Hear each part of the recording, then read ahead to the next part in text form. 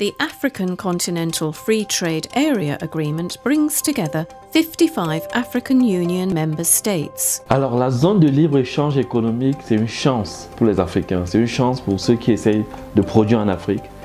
Parce que le défi, c'est souvent l'échelle de production. Avoir un marché plus grand permet d'envisager des unités économiques qui produisent à une échelle qui permet d'être compétitifs en termes de coûts et qui permettent de diffuser aisément notre savoir-faire pour le valoriser. The world's largest free trade area in terms of countries will establish a single continental market where goods, services and people can move freely.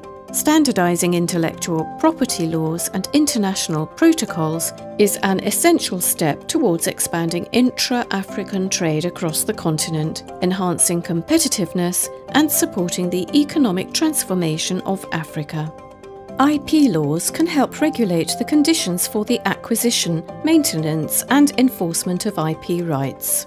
The AfrIPI project promotes international agreements in the area of intellectual property rights and is part of the existing cooperation between the EU and Africa. AfrIPI will be able to support the African Union and help bring the benefits of IP to African SMEs.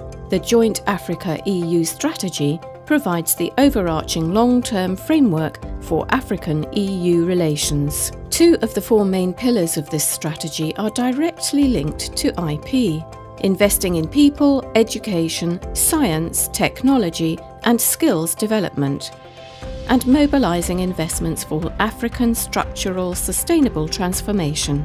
AfrIPI will give support through the capacity-building activities for Africa's regional and national IP offices. For example, by bringing IT innovation to the African IP offices and African SMEs, therefore supporting the African regional intellectual property organizations, or AfrIPI's mission of fostering creativity and innovation for economic growth and development in Africa. AfrIPI improves awareness about the importance of IP in different areas of society, such as young people, SMEs and consumers. It also helps enhance the capacities of the African micro, small and medium enterprises, so they can benefit from the IP system and can generate more value from their products, and provides technical assistance to African countries to design SME-friendly IP policies. AfrIPI will also ensure the provision of basic information on IP issues in the targeted countries and regions via the implementation of an online IP platform. This platform will provide expert advice on IPR protection and enforcement. Informative help desk for businesses would certainly help to bring uniformity, clarity, efficiency, consistency, and a better understanding of what is required for people to trade under the AfCFTA,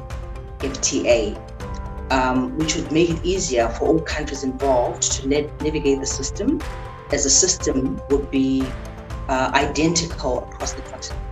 A spirit of collaboration is central to AfrIPI's work. It will cooperate with organisations that are active in the support of the African Union's strategy on gender equality and women's empowerment, and particularly support women entrepreneurs. AfrIPI could help women business owners in Africa improve their activities. Business women have always been a marginalised group in Africa due to cultural values and norms. However, it has been proven over time that women have contributed greatly to the economy in most African countries.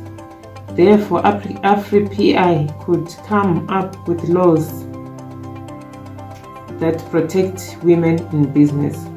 This could actually be a turning point for women in Africa. In 2017, the African Union adopted the Continental Strategy on Geographical Indications that recognises the importance of GIs as a tool for use in sustainable rural development and food security. Protection of GIs will enable communities to economically benefit from the unique qualities of agricultural products based on their geographic areas of production.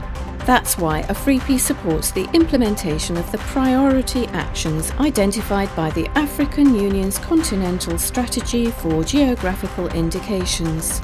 This can help protect African GIs like the Kariba bream that has unique characteristics.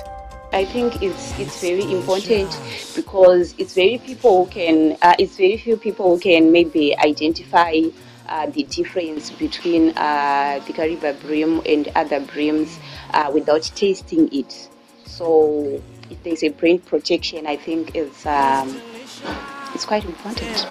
For more information, please visit the AfrIPI website.